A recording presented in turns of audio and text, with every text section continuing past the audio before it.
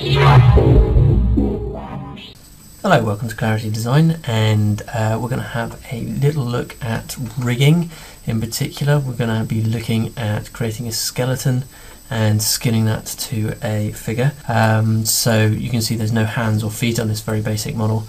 And from this, hopefully you'll pick up the basics. But the important thing is that we start to think about why we're rigging models and what we're rigging it for. So in this particular example, obviously we're not going to be rigging a model that's going to have a jaw, it's got no hands, got no feet, so we don't need any of those details. And really the complexity you put into a rig should be directly relevant to the animation that you are getting out of the rig at the end, or you want to get out of the rig at the end.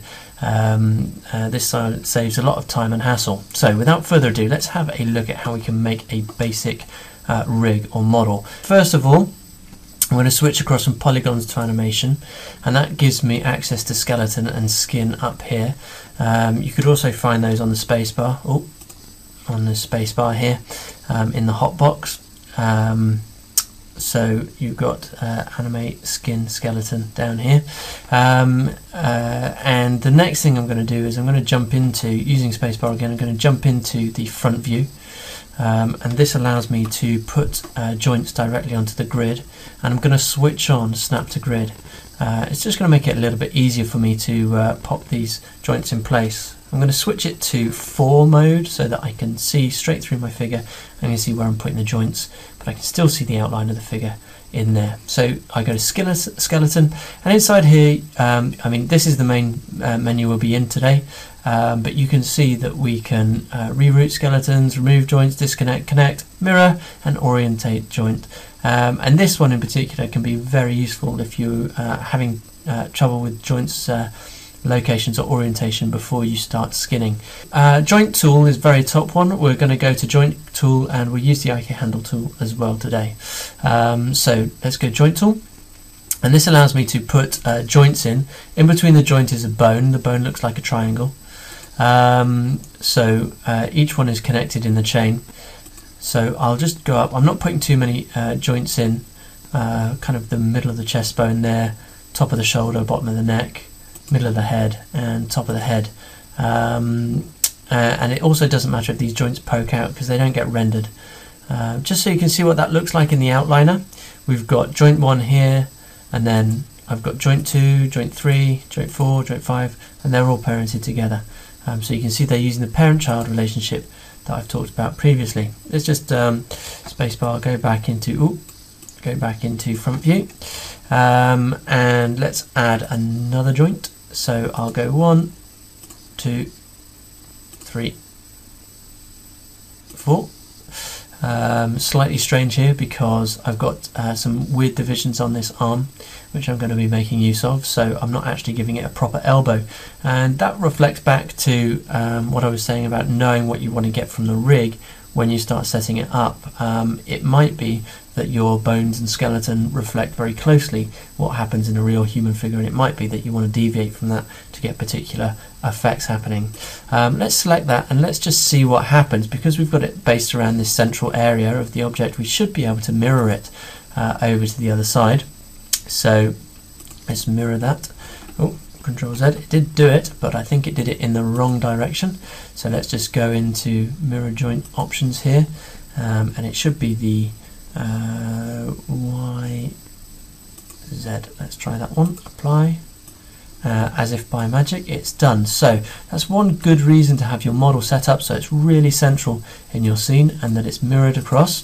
The way that this model is set up, with its arms out wide and its feet slightly apart, is no coincidence. And you'll see that later on this becomes quite important when it comes to skinning the figure. So I'm just going to get the joint tool again, and I'm going to make a chain of joints down the side here.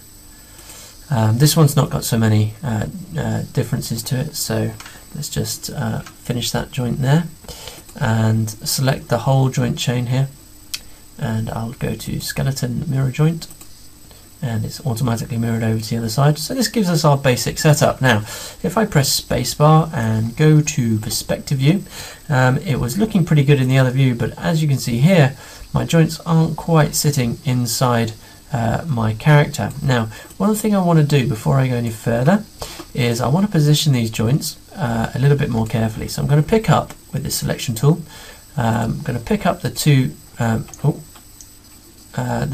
joints here, and I'm going to move them at the same time so they stay parallel, and I'm going to switch off snap to grid now because obviously that's not having a very nice effect for me. And let's shift that up so I can now produce some slightly more accurate positioning for my joints. This bend that I'm putting into the legs is also important because it helps that when rigging, it helps the computer or Maya to work out which direction we want it to bend in, or to be the predominant bend direction. So again, I'll select these two, move them forward a little bit, and then the next one's out, which is there, and move that forward a little bit, and then do the last one. And again, this curve on those arms coming forward, that's not a coincidence. That's been done on purpose to help with the rigging process. And again, we could probably do the same thing with the back. Just move that in slightly, move that one out slightly, just so that we've got the back bending and the head bending in the right sort of direction for us later on. Okay, so I'm pretty happy with that rig now. The only problem is if I select this joint, it only picks up the spine. I want it to pick up the whole of the joint, so I'm going to need to do some joining together here. Using my middle mouse click, I'm going to pick that up and I'm going to attach it to joint 3. So you see joint 7 is going to attach to joint 3. I'm going to middle click, drag up, and I'm going to drop it onto joint 3. You see that's connected up now, and you can also see that it's put a bone in across here. And the same joint 11 is going to go to joint 3, connected up, and my two legs are going to actually go to the central root here. Now what that means is that when I pick up my central root, it picks up my whole character, meaning I can move the whole character around by controlling this joint, and it means that all of them are in one skeletal form, which is just what we want when we start to bind this to the skin. The next thing we want to have a look at, now that we've got the skeleton all bound up, let's imagine that we've got it renamed properly. I'm not going to do that right now. It would be important if I was going to do this for a full rig. So I'll just collapse that tree down. Now what I want to do is I want to bind this up. Now there's two kinds of skin binding inside Maya. There's rigid bind, which is not very commonly used, and smooth bind. And smooth bind is used more often than not. A rigid bind might be useful for something that's similar to a robot, where you've got very kind of set shapes that are deforming around each other. The smooth bind is much more what you would see in a human figure or a figure character. So we're going to smooth bind it. All you need to do is select the base of your skeleton, followed by the mesh, and I'll press 6 there, and then I'm going to bind those together with a smooth bind. Inside the options of smooth bind, we've got a few little options here that we could have a look at. So we can bind it to the joint hierarchy, selected joints, or object hierarchy. We're going to leave this at joint hierarchy. The bind method is closest distance. Now what this is talking about is the distance from the vertex to the joint. So that's what says how much weight each part has got. I'll show you this in a second. And the maximum number of influences, I'm actually going to take that down now to 3, because this is quite a simple model. And I'm going to hit apply, okay, or bind skin, which will close it down. So my skeleton is now bound up, and if I pick a joint and go to rotate, because you always use rotate with joint tools, not move, you can see that that's starting to move quite nicely. You might find down here, if I just do a weird rotation with this, that actually you can see that just this other foot down here, this area here, is just deforming a little bit with it as well. So that's something we'd have to sort out with our edit weights in a second. And I will just go and have a quick look at that so you can see what's happened. Imagine that each vertex is given a weight out of 100, okay, or 0 to 1 with a decimal. And let me just find this interactive skin paint skin weights tool. So each one of these vertex has been given a weight.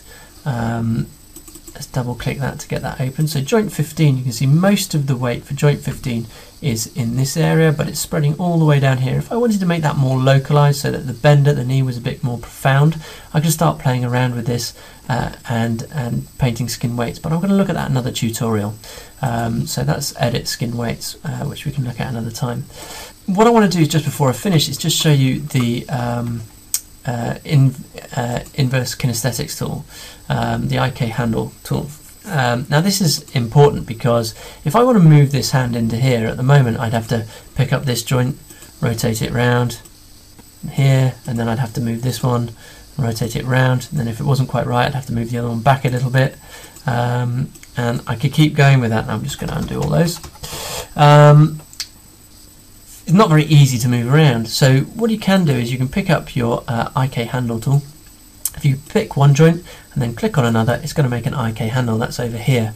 And with the IK handle selected, you now use the move tool instead of rotate tool, and Maya will work out the rotation of those joints as needed to position it in a certain position. Okay, so you can see how Maya's doing a lot of joint rotation work for me. The nice thing about this IK handle tool is that I can position the IK handle and I can keyframe that rather than having to keyframe each of these joints in the chain. So it does a lot of work for me. So that's the IK handle tool. I'd encourage you to go and play with it.